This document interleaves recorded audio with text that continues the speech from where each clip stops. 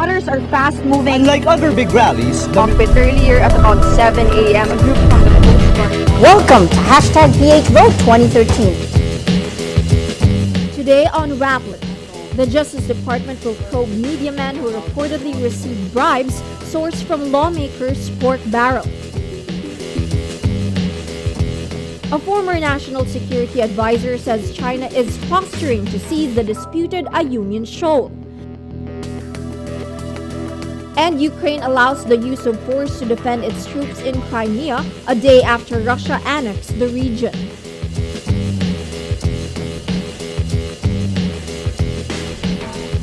Hello, I'm Ayi Makaraig, sitting in for Maria Ressa. Welcome to Rappler Social News Network. The Justice Department will investigate journalists who reportedly received bribes sourced from lawmakers' pork barrel funds. Justice Secretary Leila de Lima says the department will look into the issue following an inquiry report that 3 prominent media personalities received bribes disguised as advertising expenses. The report named TV5 News anchor Erwin Tulfo and DZBB's Carmelo Del Prado Magdurulang. The third was not identified. The 2 allegedly received checks from one of the corporate bank accounts of State Firm National Agribusiness Corporation or NABCOR. Tulfo and Magdurulang allegedly received checks worth more than $245,000 each. NABCOR was used as a conduit of pork barrel-funded projects under fake NGOs run by alleged pork barrel scam mastermind Janet Limnapolis. De Lima says the department will evaluate the sworn statements of the NABCOR whistleblowers. Senator Cheese Escudero also says the Senate Blue Ribbon Committee should invite the media members to a hearing. Former National Security Advisor Roy Logoles says he's convinced China is posturing to seize Ayungin Shoal and Recto Bank, areas located within the Philippines' exclusive economic zone. He says this puts the Philippine Marine Detachment there in grave jeopardy. In a statement posted on his blog, Goles claims China aims to seize the Recto Bank of Palawan. China demands that the Philippines remove from Ayungin the grounded ship which serves as a detachment for the Philippine Marines. Chinese Coast Guard members recently blocked Navy-commissioned civilian ships that were going to bring food and water to troops stationed in Ayungin. Expect the arrest of another high-profile fugitive soon. President Benigno Aquino says an ongoing police operation will likely succeed. In a media interview Wednesday, he does not disclose the name of the fugitive but adds, "If the current operation is successful, you will be impressed by the caliber of those that were caught and will be caught." The president's statement comes in the middle of criticism surrounding the Philippine National Police or PNP over alleged irregularities in the arrest of businessman Delfin Lee, one of the top 5 most wanted fugitives until his arrest on March 6. The most wanted fugitives include former Palawan Governor Joel Reyes, his brother former Coron Mayor Mario Reyes, former Dinagat Island Representative Ruben Ecleo, and retired Army Major General Jovito Palparan. The president also defends the PNP and shrugged off Vice President Jejo Marbinay's accusations that influential persons tried to stop Lee's arrest. The government on Tuesday revises its target to reduce poverty by 2016. The Philippines originally projected that 16.6% of its 100 million people would still be living in poverty by 2016. But Socio-Economic Planning Secretary Arsenio Balisacan says the new target will be 18% to 20% of the population. Despite remarkable economic growth under the Aquino administration, the poverty rate remained at around 25% since 2003. Balisacan says the revised target takes into consideration the setbacks last year due to the wide-scale destruction from natural disasters. Will the Philippines become the dumping ground for toxic garbage generated by richer nations? If the government does not ratify the Basel Ban Amendment, it may just happen. In June to August 2013 alone, 50 container vans holding household waste from Canada were exported to the Philippines. Customs officials reveal the vans contained dirty plastics and household garbage, including adult diapers. Placed in the port of Manila, the unclaimed vans started to leak. The Basel Ban Amendment will ensure incidents like this are less likely to happen. The amendment prohibits developed nations from exporting hazardous waste to developing nations. Netizens weigh in favor of the Basel Ban Amendment but say it's unlikely government will act soon.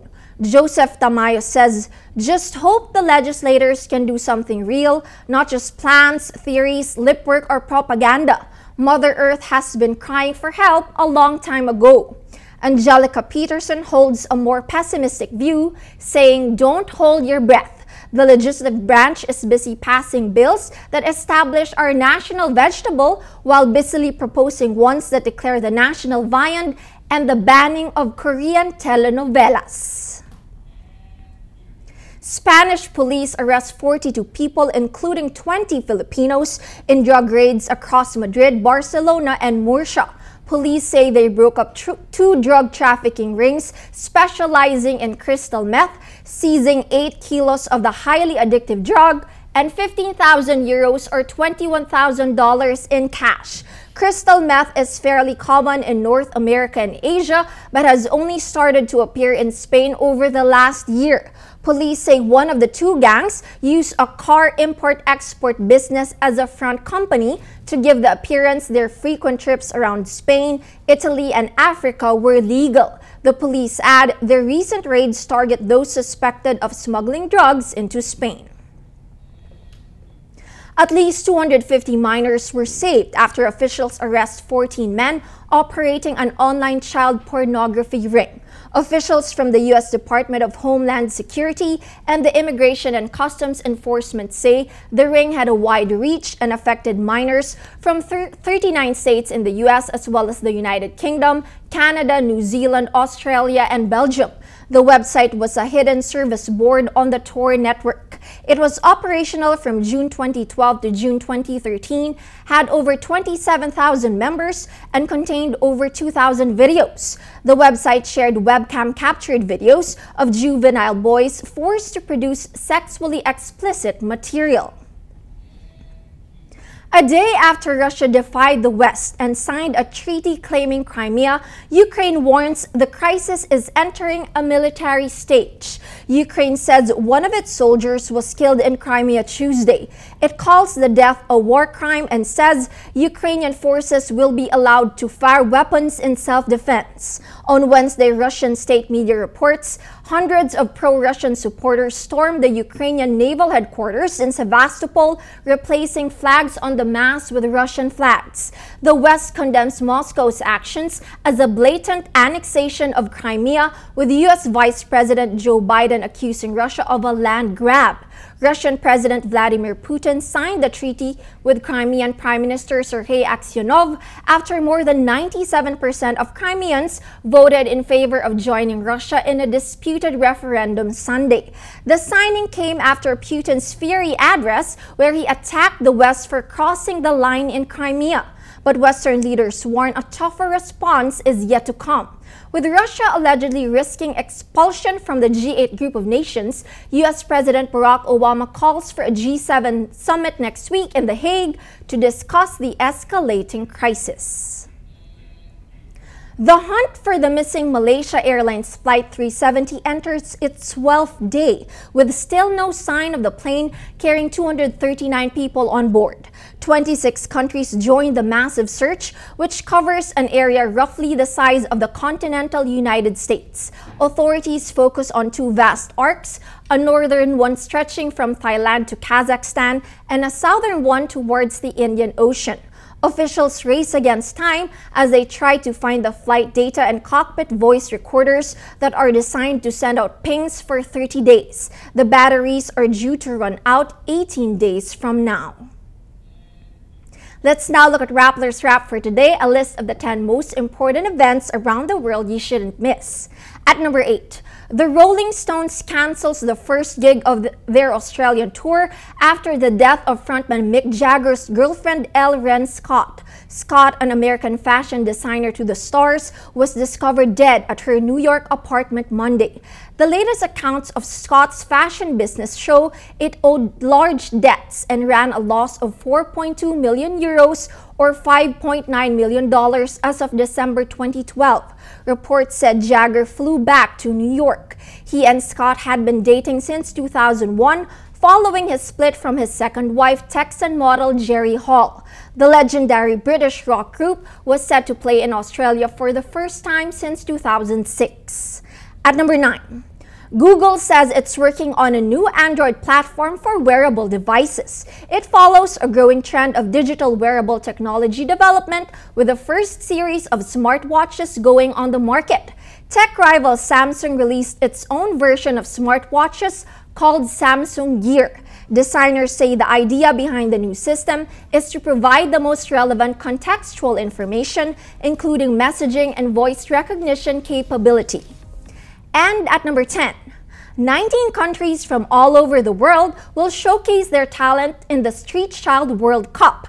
In cooperation with Save the Children and various charities worldwide, the event is done ahead of every FIFA World Cup, aiming to change the negative perceptions of people on millions of street children worldwide. The Philippines boys and girls squads trained as early as February, along with the UFL squad Socceroo and members of the 2010 team. For the full top 10, visit Rappler.com's The Wrap. Every story on Rappler has a mood meter which gives you 8 emotions to choose from. Click how you feel and your vote comes down to the mood navigator in the middle of the front page, which crowdsources the mood of the day. It also gives you the top 10 stories that got the most clicks. In today's Mood Navigator, we have 2 stories on Crimea and Russia generating interest. Crimea, now part of Russia, treaty signed. 33% of readers are afraid, 29% happy. A related story, Putin gives historic speech accepting Crimea into Russia, 24% afraid, 20% don't care. But we also have lighter stories on the Mood Navigator. Google Android you can wear, 31% are happy.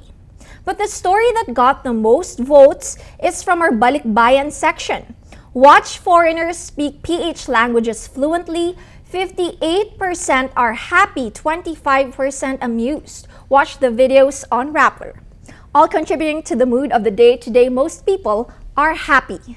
That's Rappler's newscast for today, Wednesday, March 19, 2014. Visit Rappler.com and watch our newscast Monday to Friday. Tell us how you feel on our mood meter and help us crowdsource the mood of the day. I'm Ayungin, as we say at Rappler. Tomorrow begins today.